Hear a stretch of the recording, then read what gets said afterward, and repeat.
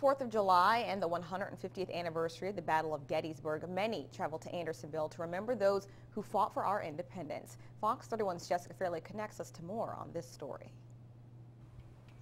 On this 4th of July, an avenue of flags highlight the cemetery where thousands of prisoners of war are buried.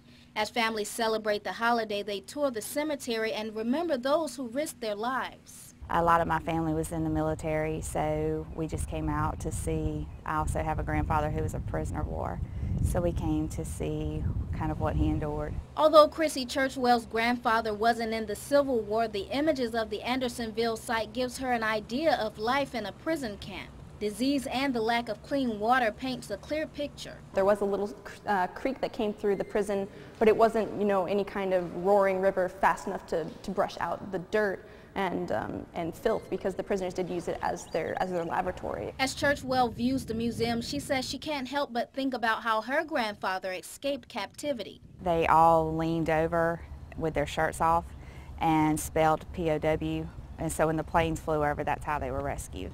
Jack May was a soldier in World War II. He says celebrating the 4th of July is his way of remembering the past and those close to him who paid the ultimate price for freedom. I had a brother that was killed in the war. He was a navigator on a B-24, and I got killed 1 week before the war was over, but I served my time. May and Churchwell both say this Independence Day celebration is about acknowledging the men and women who are still fighting to secure our independence. Jessica Fairley, Fox 31 News.